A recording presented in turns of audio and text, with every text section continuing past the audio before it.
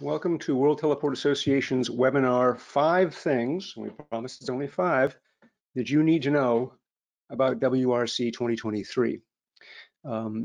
Since you've joined us, we imagine you know what those letters mean, but it's the World Radiocommunications Congress. Last one was in 2019, made a lot of big decisions which seem to be relatively narrow victories for the satellite industry in terms of hanging on to its spectrum. But what happened, of course, afterwards is as those decisions radiated outward into national regulation, things changed rather drastically. And of course, in Europe, things were already advanced. In the US, we're going through the C-band repack as a result. So coming up is 2023. And once again, we can anticipate that the rest of the world is going to be very hungry for all of the spectrum ultimately that we in the satellite industry have made such good use of. So we're going to be talking a little bit about what can be done about that from the point of view of our community, the teleport operator community, in the next 2 years. And obviously, this is not something that feels like an emergency, but regulation is a long process, and so we want to make sure to start making our members aware of the importance of this issue and what they can do to add their voice to the discussion. I'm Robert Bell. I'm Executive Director of the World Teleport Association. If you're not familiar with us, we do 2 things every day. One is to advocate for the interests of teleport operators, the independent operators in particular, who make up the core of the marketplace.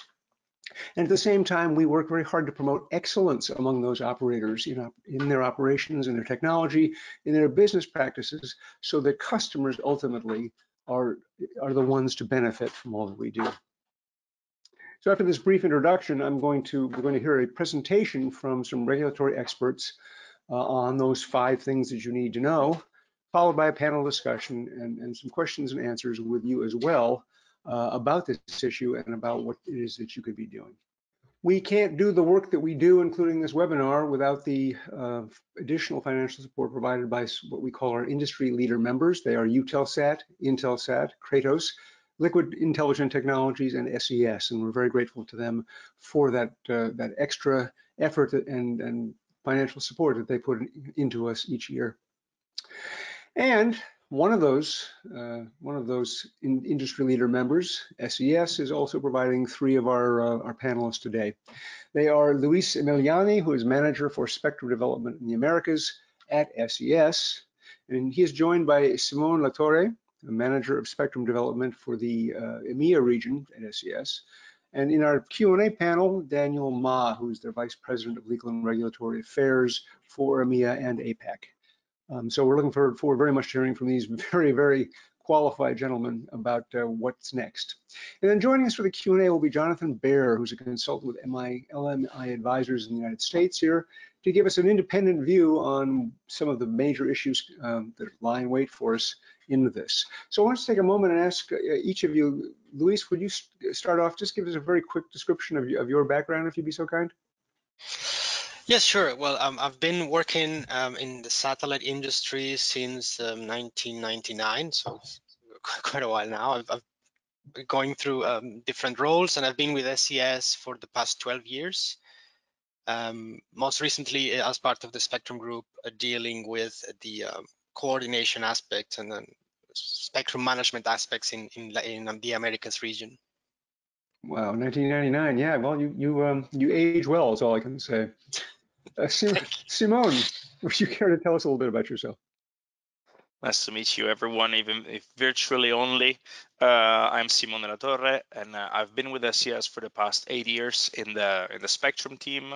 I'm responsible for the EMEA, so Europe, Middle East, and Africa spectrum operations in terms of coordination, in terms of application of new filings, and as well as representing the country of Luxembourg at the International Telecommunication Union, and we're going to get a bit deeper into that in the course of the upcoming presentation. Thank you for listening. Well, thank you. Daniel, would you just give us a little bit about yourself? Sure. My name is Daniel Ma. I'm the Vice President for Legal and Regulatory Affairs for SES. I've been with SES since 2009 and involved with the satellite industry since 2002, taking care of licensing and regulatory policy matters. Well, I've actually worked in every part of the world now, so have a bit of a holistic view. Thank you. And now for the last 18 months, you've been stuck at home, like the rest of us. Exactly. And Jonathan Bear, would you tell us a little bit about your background? Yes, first off, thanks very much for the invite, Robert. I know I'm filling in for Carlos today, so I have some big shoes to fill. But I'm an attorney by trade. I work for LMI Advisors as a senior consultant, and primarily we work on licensing and regulatory issues for both satellite and earth station operators, generally within the United States, but also around the world as well. And so we've got consultants kind of strategically placed in various regions. And in a nutshell, LMI is a regulatory consulting firm formed to meet the needs of international communications industry. Again, the focus being rulemaking and licensing proceedings here in the US. Excellent. Well, thank you very much. So as you can see, we have some people leading our discussion today who know what they're talking about, which is very valuable because this is a very complex field. I'm going to turn the webinar for the moment over to our friends at SES who've prepared a presentation to take you through the high points of the things you need to know about the WRC. So please take it away. Thank you. I will start here. Thank you, Robert. And I will, first of all, give you the first duty of going through the slides. So thanks for your patience there. I'm going to be starting, and then I'll be handing over to my colleague Luis for this presentation. If we can go directly into the next slide, I will take it directly from there. So the point of this seminar is really to highlight this important 5 things to know about the WRC, the World Radio Conference. We wanted to take it very high level first, and then dig a bit narrower and a bit deeper as the presentation progresses.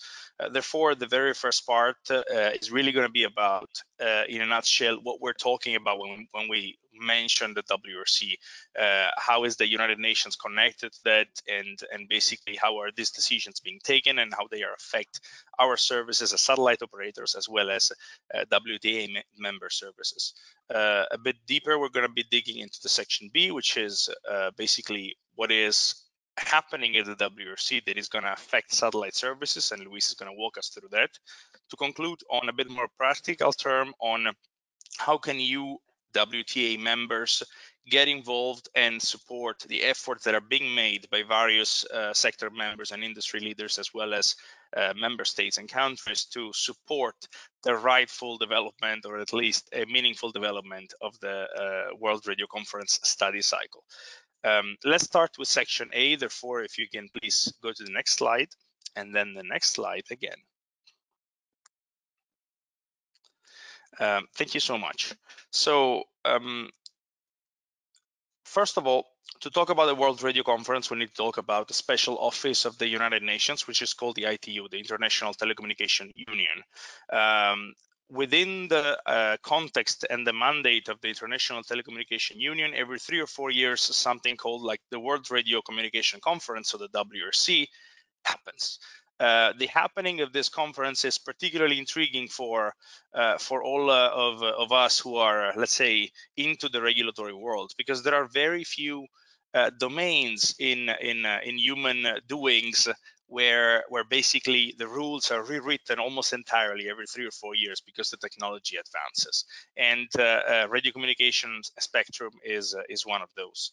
So every 3 or 4 years, the whole world, approximately 4,000 decision makers from the whole world meet on a 1 month long process where decisions are taken pretty much on everything that relates communications to satellite communications, as well as radio amateurs, as well as ground communications, as well as terrestrial, as well as teleport rules. Everything is related to radio spectrum in general. The decisions in this context are very technically driven, but often they are taken as a result of political agendas as well. So we always need to bear in mind what happens at the World Radio Conference is a good 50% technical reasoning and a 50% political debate that happens there. You take on your side which one is more valid, depending on each of the topics. At the World Radio Conference, decisions are taken, if they are taken, by consensus. That means that the totality of the participants, which in the case of the World Radio Conference are member states, so countries, must agree onto something. And this is a detail, so this concept of decision taken by consensus is a detail that is often overlooked by people who are not used to attend to the World Radio Conference, where they feel that as long as the majority of parties thinks that the outcome is going to be a certain outcome, then we cannot change it anymore. Well, that's not the case. At the World Radio Conference, we work by consensus. So as long as there is only one party who is not in favor of something that is happening, that party gains a significant bargaining power that can be used and that should be exploited, in fact, in the course of the World Radio Conference. The period that goes in between from one radio conference to another is called a study cycle or a study period, and typically it takes 3 to 4 years. At the end of a World Radio Conference, every decision that is taken by consensus is transposed in rules in what are called the radio communication regulations. Specifically, every change that happens at frequency level is portrayed in the table of frequency allocations, which is the Article 5 of the radio regulation, and where basically for each frequency range, it is specified what is the service allocated and potentially what is the technology identified to be used within that frequency range for the years to come. From the moment when a certain frequency range and a certain services are registered into the table of frequency allocation, so this international table of frequency allocation, then service providers, operators of any sort can make use of that spectrum by applying for licenses that they would obtain through their local regulators. So at this point, we're no longer talking about countries getting use of, I don't know, C-band, for example, but we're talking about operators that are ground or space operators applying through a country to get use of the spectrum. Robert, if you can go to the next slide, please. Now, thanks a lot. So now, given the magnitude of the scope of the radio regulation, given the fact that we're talking about 3,800 to 4,000 people on a yearly basis and a study cycle that lasts for 3 to 4 years, you can understand that the work must be subdivided in order to be effectively tackled. And it gets subdivided into what they're called agenda items, this so-called blocks of work that basically allow to narrow down the topics that are tackled, so that pretty much only the parties that are really interested and they have an expertise that can actually affect the outcome of such agenda item have the ability to be heard in a more efficient and effective way, rather than if we were just having 4,000 people arguing in one room.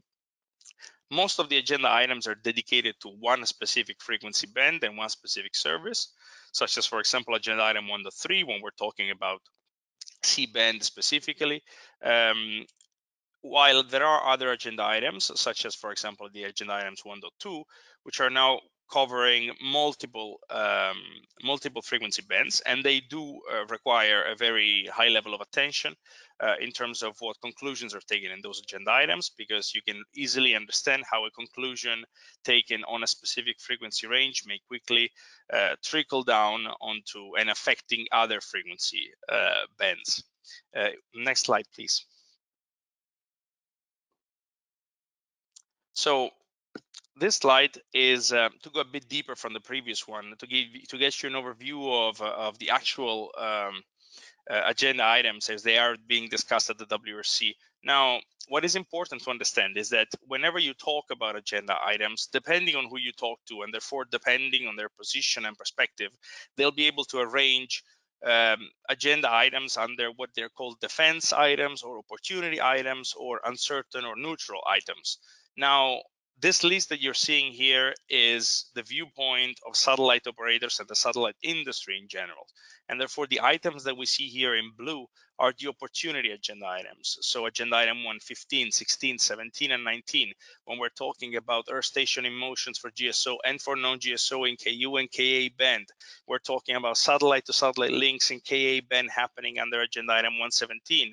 And we're talking about potential primary FSS allocation in the 17 gigahertz range in region 2 under agenda item 119.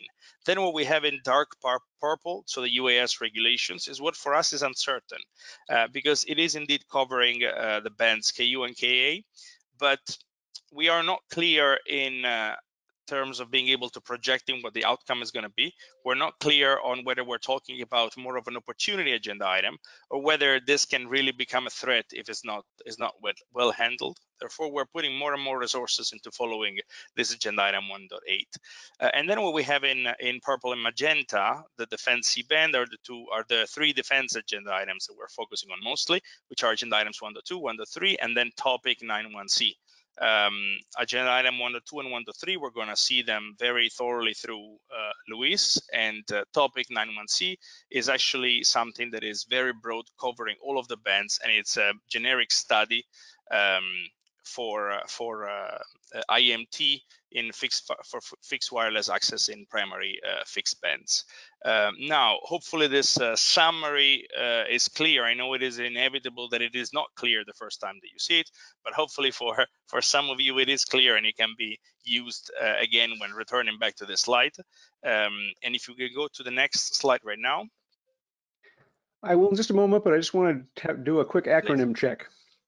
Please. Not everybody's up on every one of these. So GSO is geostationary orbit, right? Geostationary satellites, correct. Geostationary orbit. ESIM is Earth station in motion.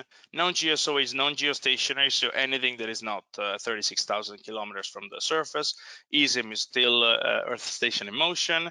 FSS we know. UAS is the unmanned aerial services, so we're talking about drones. And specifically in this agenda item 1.8, when we're talking about UAS, we're talking about this control and non-payload communications, also referred to as CMPC. So it's basically the remote piloting of drones. Tell me if the rest is clear. I'll be happy. Well, yeah, no, IMT is basically, I think of it as regulatory slang for basically the whole subject.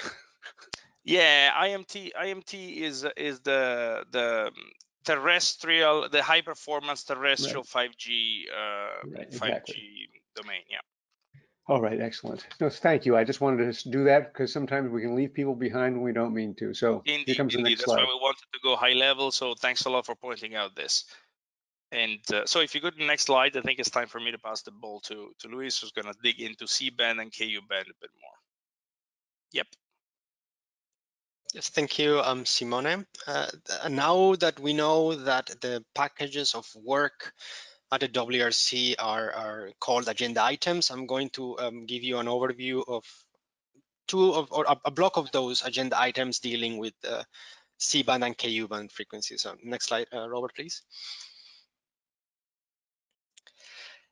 In KU and KA band, we have both risks and opportunities in this agenda item. So the opportunities that we have around the KU and KA band are around increasing satellite services on those frequency bands, gaining access to additional spectrum for downlink from the satellites to Earth around the 17 gigahertz and 22 gigahertz band, and of course supporting services for Earth stations in motions, be them Earth stations on ships or on airplanes, communicating with non-GSO constellations, with non-geostationary satellite constellations. And of course, the question that we want to leave you with today is how can you as a member of WTA, or how can WTA as an organization help the satellite industry materialize these opportunities? And now for the risks, if you advance, please.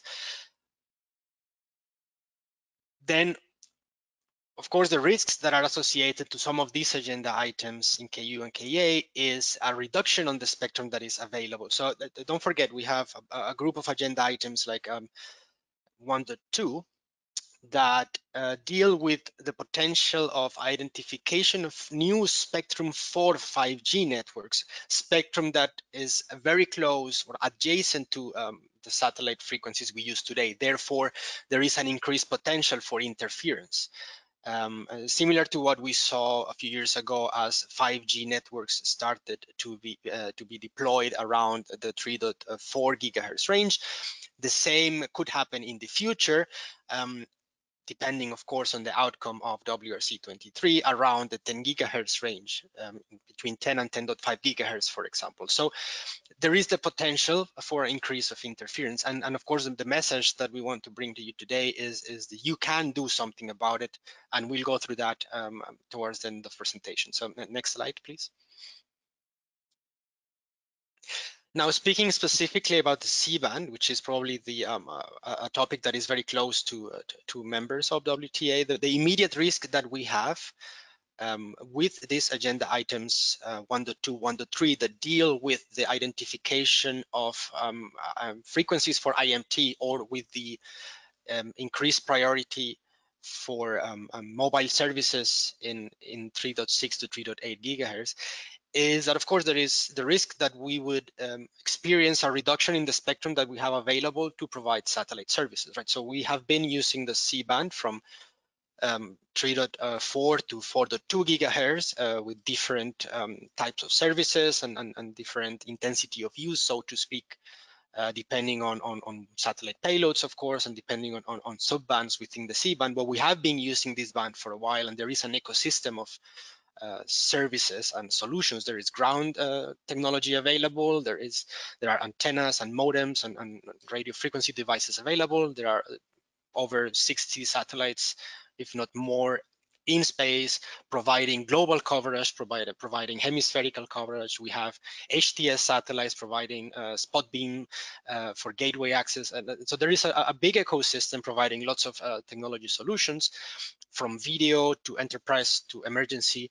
And all of these solutions could be put at risk of increased interference from 5G or mobile stations deployed in the bands 3.6 to 3.8 gigahertz. So we would have issues that you already are familiar with, saturation of the LNB, the requirement for frequency separation, the requirements for protection distances.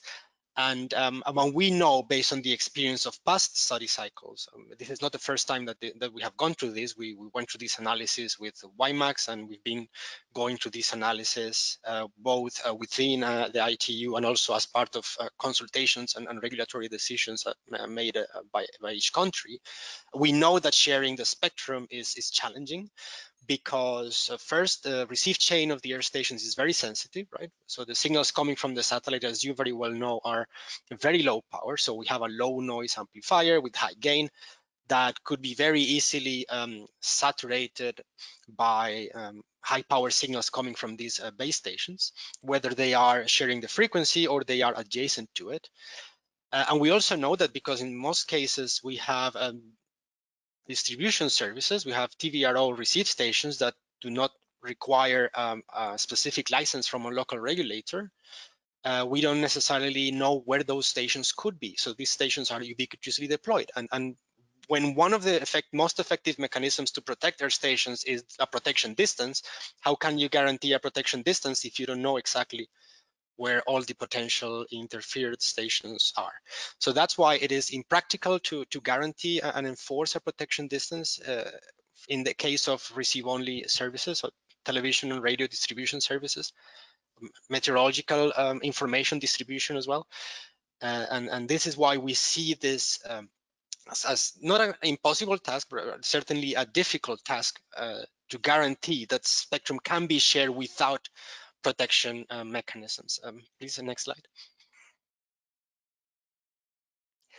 And as we talk about this, and this is also something that can be also said for other frequency bands, there are different levels to the discussion. As we look at what's happening across the world in the lead up to WRC, we see that there are three levels to the C-band conversation specifically. The first is the regulatory exploration. So countries, regulators want to look at what can they do to optimize the way they assign spectrum, the way they manage spectrum, or if they can introduce new applications on existing spectrum. So they ask a question, they start a consultation around the topic of what is the best use of our spectrum. And we have seen this happening in Latin America, in Argentina, in Mexico, in Costa Rica. I think most recently, Argentina is doing this, asking this type of questions. What would be alternative uses for this band? How can we reallocate this band? What is the impact? What do you think? Then there are the next step is, once the decisions have been made, is how can we achieve sharing? If we decide to move to allocate additional spectrum to another service, be it unlicensed, like 5G unlicensed or Wi-Fi, or 5G base stations, if we provide this, if we make this decision, how can we ensure that sharing between the existing services, not necessarily fixed satellite services, but also fixed service, radio wave links, microwave links, how can we share this? What are the technical conditions and mitigations techniques, if necessary, that could help sharing materialize? And the other question is how do we then, after we make this decision, if we affect these services, if we provide these techniques for sharing, what could be the economic impact arising from this decision? How do we judge the economic value of these services that we are now deploying? There are different solutions for different needs. The way we see this is not a one versus the other, or a one or the other. Is certainly the decision should be technology agnostic, and there is an opportunity for both satellite solutions and 5G solutions to cooperate, work together to bring economic value. But also remember that the connectivity needs for one country are very different from the other. If you look at large countries in Africa requiring rural access, and you compare that with the countries like small countries like Luxembourg, for which connectivities can be achieved with a fewer number of base stations, it's not the same. So you cannot port a decision from one region and say it is applicable to another, because all the technical studies done in that region work. So it is also about the needs of the country, the needs of the market, and how do we deliver on the economic need, rather than which technology is the next hot technology that should be deployed. And something to keep in mind, as I said at the beginning, is these discussions that happen today around the C-band will very well happen in Ku-band, and decisions that are made in C-band can be ported to Ku-band for further discussion. They cannot be implemented one-to-one directly, but they put the seeds for future discussions in other frequency bands. And that's what we have seen as well happening around Ku and Ka identifications for other services where satellite has already been identified as the incumbent, right? So it is decisions that happen in one frequency start to lay the ground for future discussions in other frequency bands. Next slide. And I think with this now we move to the end of our part, and I hand over to Simone for concluding remarks. Thank you, Luis. I will take upon the questions that you raised in your previous points to actually respond in a way that is hopefully as useful as possible to the WTA members, which is how can you get involved and whether it makes sense to do so. So if Robert, if you can go to the next slide, please. Indeed. So every time that the decision is taken at a global scale, you can understand that it does take an effort from a number of parties. Some of them are often in line with each other, some others require a bit more of convincing, but technically speaking, we're always talking within the satellite domain. We're always talking about satellite operators, broadcasters, service providers, as well as industry associations, whether they are space industry associations such as ESOA, for example, or user industry association. So in this case, that's where WTA is located, and the actual important aspect of this seminar is really to invite the WTA members to understand that this is not a game that someone is going to win and is going to lose, and it has no effect on the space sector whatsoever.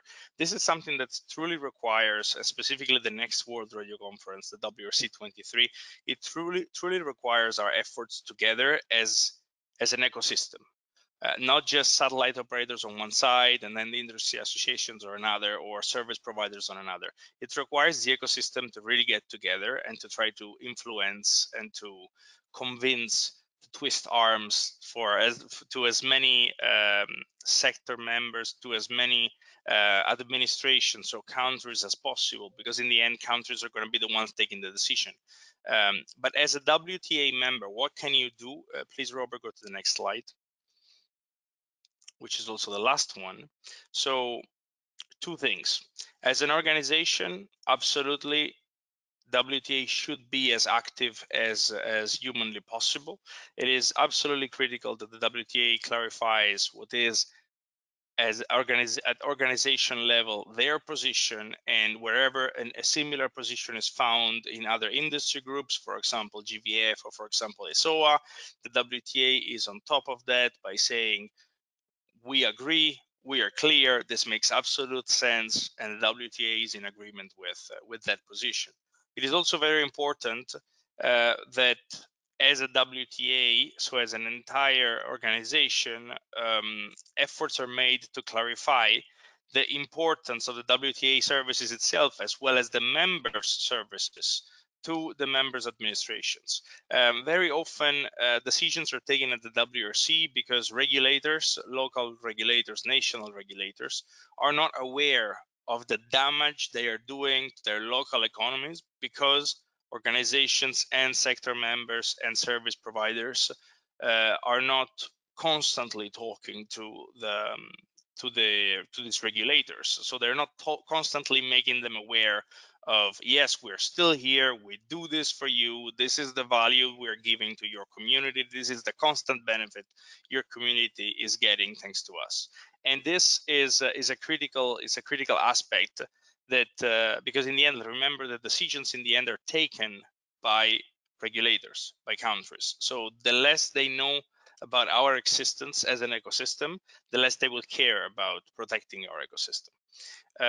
Last point is to issue regular public statements, so not just to the administrations, not just to the regulators, but public statements for the press, making absolutely clear and strong and vocal what are the benefits that such an organization brings to the environment, to the communities.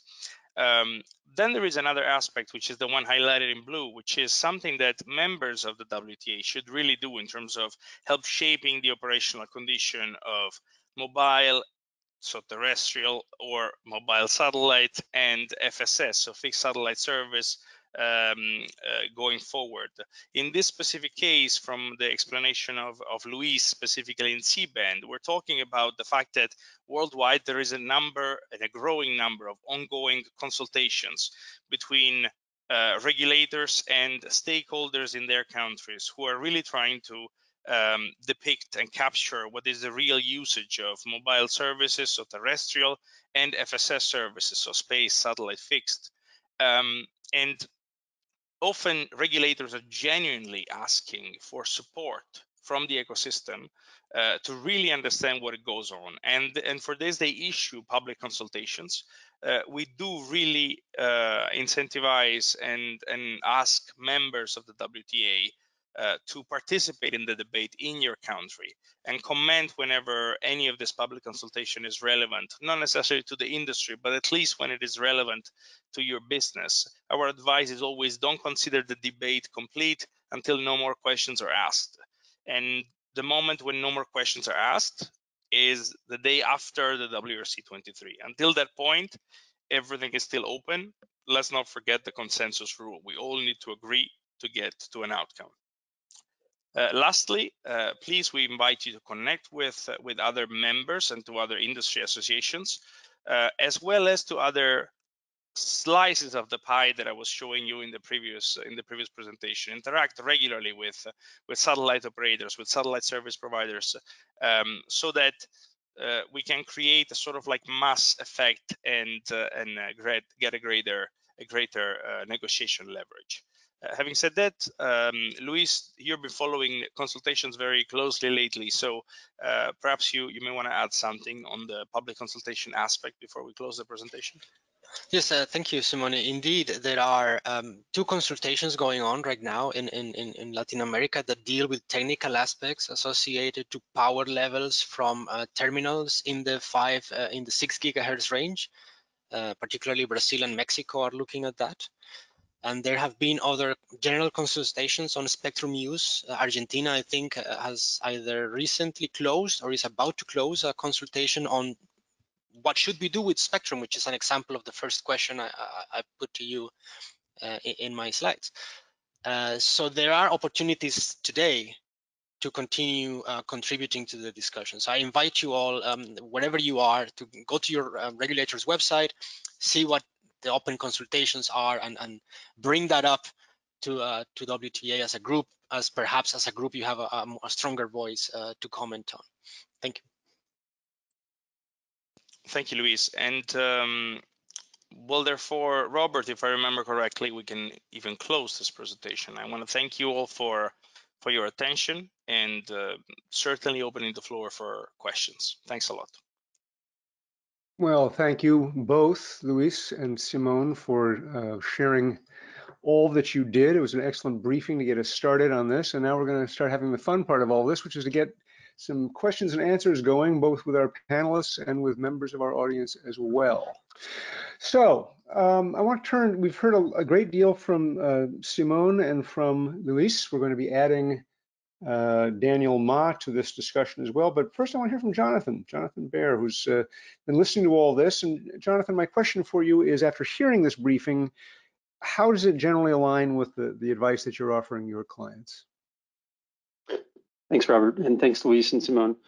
I think, from a baseline level here, my understanding of these issues is coming from assisting value-add service providers in the satellite industry, earth station operators, and small satellite operators. So really looking at the national level here. And I guess I would highlight, after that presentation, the importance of the national implementation of these WRC radio regulations, and the need for industry stakeholders to get involved early in the WRC process as well.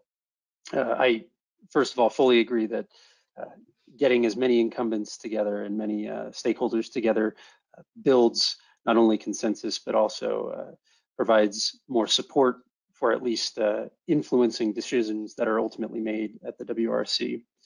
So as Simone mentioned, the WRC runs on 4-year cycles, and from the moment one WRC cycle ends, national administrations, interested stakeholders begin the process of developing positions on agenda items for the very next WRC conference. I think the US, for example, has established a docket similar to the consultations Luis was mentioning, and the docket effectively covers all of the agenda items, and industry stakeholders and government representatives also get together and effectively determine what the national position is going to be. And this is true for the US, and it's also true for this process is effectively mirrored in other countries and regions around the world. So satellites, of course, make up a small proportion of those stakeholders, because we're talking here about all of the communications industry. But it is critically important that parties get involved as early as possible in order to effectuate a difference in some of those positions that are ultimately taken by the national administrations. And again, those national administrations are the members who will be driving that consensus at the WRC. So one of the things, sorry, go ahead. I just want to ask you for a point of clarification, because you've already mentioned it, but one of the things that people can be confused about is the relationship between what happens at WRC and what happens in national regulation, right? Because they're not necessarily the same thing. That is very true. They are not the same thing, and so I would look at it as sort of parallel paths. You have what happens at the WRC, the regulations that are the outcome of the WRC, and then you also have the next step, the agenda items that are set up for the very next WRC.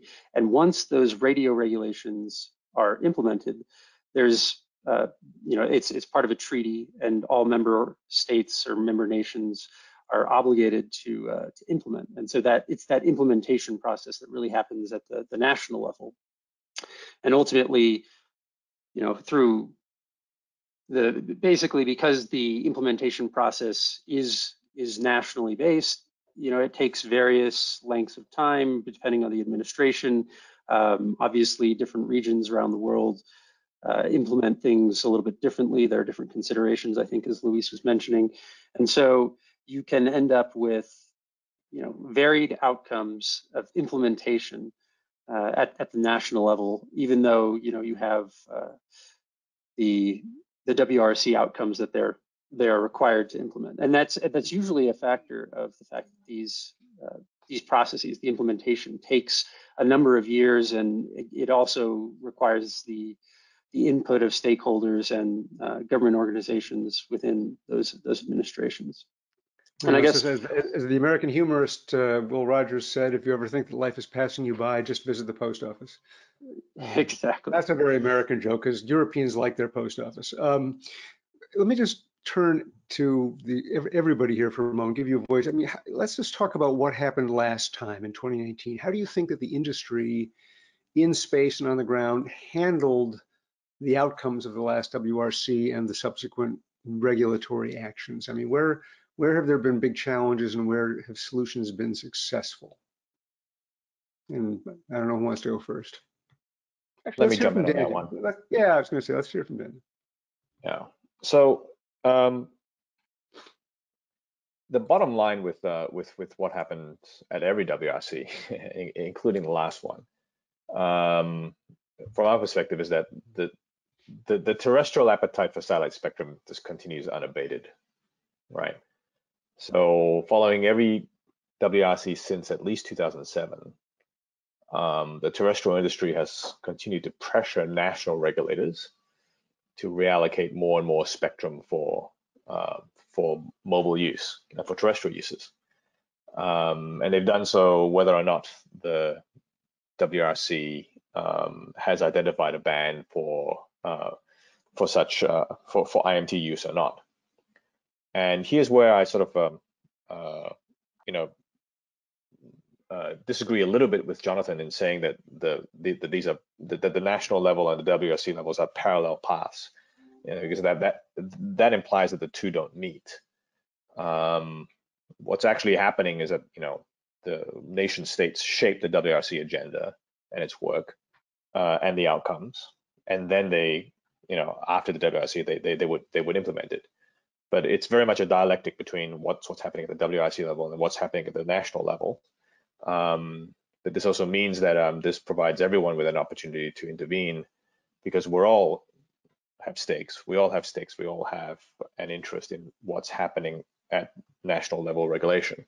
And that is where, as my colleagues have said, it's important to make one's interests known and understood by the regulator and the policymaker, so that they can be taken into account when nation states are developing their positions for the WRC and in making decisions about the spectrum that we use. So anyway, to come back to this, I've sort of gone off on several tangents there, but the idea that terrestrial appetite for satellite spectrum continues it's very clear, right? Even though hundreds of megahertz of extended C-band has been made available for 5G, and over 17 gigahertz worth of millimeter wave, I'm not talking about the spectrum frequency, I'm talking about the amount of spectrum, 17 gigahertz of millimeter wave has been made available for 5G. The mobile interests continue to push, as you can see from the WRC agenda for 2023. They're continuing to push for more and more of the standard C. And they're not even bothering with the WRC for millimeter wave. They're continuing to push for 28 gigahertz, despite the fact that they've just been given 17 gigahertz worth of spectrum to play with. So the challenge for us as a satellite industry, as being part of the satellite industry, is to remind policymakers and regulators that we are providing important services, and that these services are worth protecting, whether it be connecting the unconnected, or delivering the Olympics, or providing disaster recovery. These are important services that need to be protected, and that we need spectrum to deliver these services. And the other thing that we need to remind regulators of is that, a huge amount of spectrum has already been made available for IMT, usually typically at our expense. And it would be good to see that, you know, some of the spectrum that's being allocated for mobile be licensed and built out before they try rating our spectrum covered again. So I think those are the kinds of things that we as an industry need to do. It's a difficult challenge because we're much smaller than the terrestrial interests that we're up against. But that's what we need to do now and in between WRC cycles, and not just accept WRC outcomes as, you know, something that just comes from above. It's something we can influence. Yeah, thank you, Daniel. It's funny how these are all exactly the same. I remember all of these talking points from 2019, and I guess you just keep saying them over and over again and hope for the best. A question from our audience, and this is a very big topic, and I don't want to spend our last 12 minutes talking exclusively about this, but something that's different this coming cycle from the previous one is that NGSO is going to become, you know, much more of a reality in terms of services. Are there particular things that ground segment providers as well as satellite operators should be mindful of in this next during this study period and running up to the next conference? And I don't know who wants to answer that. Go ahead, Simon. Perhaps I can take this one, at least at the beginning. Yes, indeed, non-GSO is becoming more and more of a hot topic, and thankfully so. I mean, there is real reasons why NGSO constellations will make sense, and it's going to be more and more the case in the future. Concerning what would be the impact, well, we've seen on the WRC-2023 there is a big conversation for the non-GSO eSIMs, so the Earth Station in Motion, that is critical. So the possibility to allow non-GSO constellations to connect directly with stations such as land mobile or maritime or aero stations, right? So it is absolutely important, this WRC, because in WRC 19 the same exercise was done for GSO eSIMs, Earth Station in Motions, while now the transpose is happening for the non-GSO, which still actually means that the world is still looking at GSO as a big thing and non-GSO as an upcoming thing, as it comes the cycle, the following cycle. But these two the size of the discussions is certainly equal in magnitude and in importance. For what concern ground operators and teleport operators, there is indeed something that is obvious, but it needs to be considered, which is the fact that as non-GSO will come more and more and become more and more of a reality, non-GSO constellations will have ground terminal requirements that are 5 times, 10 times, 50 times greater than GSO operations, right? So the relevance of the ground infrastructure is now not just a matter of linking to a satellite that can be done with multiple redundancies, but it's a matter of it's an integral part of what is the latency that these non-GSO services can give to the customers. So I'm very curious to follow the discussion, the evolution here, and I would be, if I were you as well as WTA, because the non-GSO is going to be a big driver of, or could be a big driver of a greater and greater relevance of, and even further relevance of the ground infrastructure providers.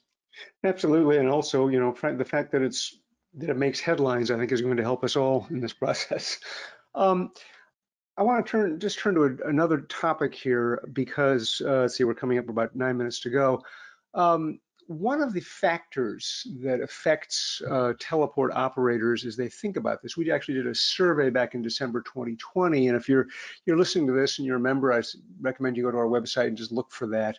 It was all about, you know, what teleport operators actually, what's their experience been with mobile interference, and it had some real surprises in it.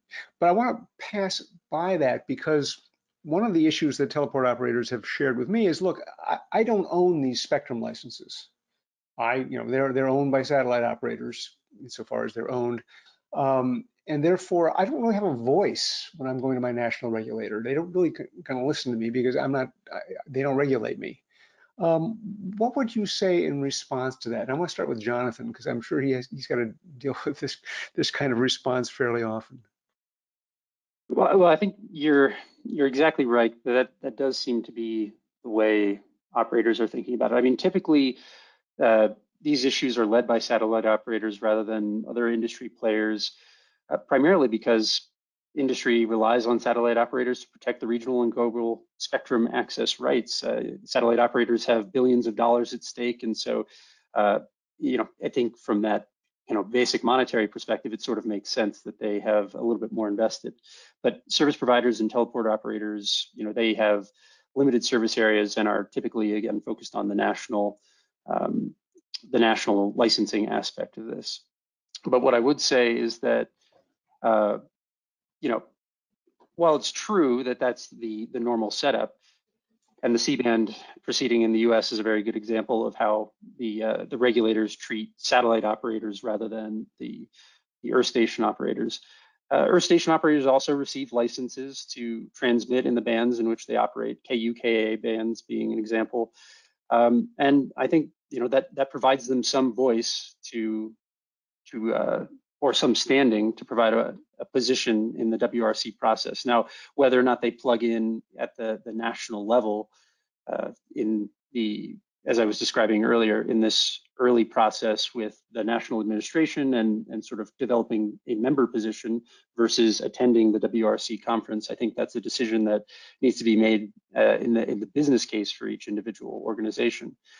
But certainly the way they can do that most effectively is by plugging into organizations like the WTA and then also other regional organizations in order to develop a stronger voice. It may be that the individual interest is too small, but by working together, the interests of the Earth station operators can play a larger role. Because indeed, as Daniel was saying, it is critical, and I think as Simone pointed out, for NGSO broadband systems, Earth station operators are going to play an increasingly large role, especially for the large pipe they need to provide for these services. A quick question from our audience that I'll squeeze in here, and somebody can speak to this. Are Q and V bands, on the agenda, and what's the defense strategy on that for satellite operators? Who wants to answer that? Well, I can take it because I would actually connect a bit also to the previous question, which I think is very relevant, and to build upon Jonathan's answer, if you don't mind. So starting from the QV band part, so to give immediate satisfaction to the party who asked the question. So QMV band were a big discussion and in the past World Radio Conference as well, and are continuing to be now a discussion at regional group level mostly, because as Jonathan was explaining, when we're going after the World Radio Conference 19, then various toolkits and regulations needs to be done at regional level as well as national level. Yeah, they are indeed a big talk also among satellite operators. We're always internally, I can tell you that we're always debating, like, are we ready for gateway using Q-band? Are we ready for user terminal using Q-band? What would be the real meaning there? You need to understand there is a strong value in QB-band and the fact that there is a lot of available spectrum, right? So the sooner the technology will be ready to get there, the more it's going to be interesting for us, because it's a bit easier to, it's less densely populated, so a bit easier to coordinate. So yeah, they are indeed the big talk. I'm myself getting convinced very often on why we're even talking about Q-band and V-band, if in the end we don't really know the difference between the frequency bands inside those. But I guess that's part of the discovery journey. But if you allow me, Robert, I'd like to pick up on the answer that Jonathan gave to your previous question, which is what should we do as teleport operators? Indeed, as Jonathan was saying, technically speaking, big satellite operators are the ones that are really having a strong influencing power at the World Radio Conference, and we do that thankfully very well. Now, what is the problem behind that? Is the fact that in reality, we're all license holders.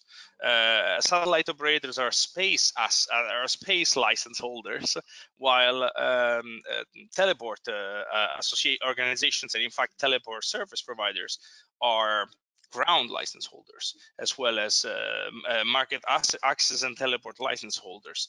So this means that if you think about the actual decision process of the WRC, which is first bring the whole world onto the same page by consensus, and then transform that and translate that down to the national level, well, if we need to get to a consensus stage, satellite operators are generally more effective because they have more of a greater and broader view. But when we talk about the fact that this consensus is in reality a collection of a number of national positions, well, a teleport operator in Peru is significantly more capable to influence the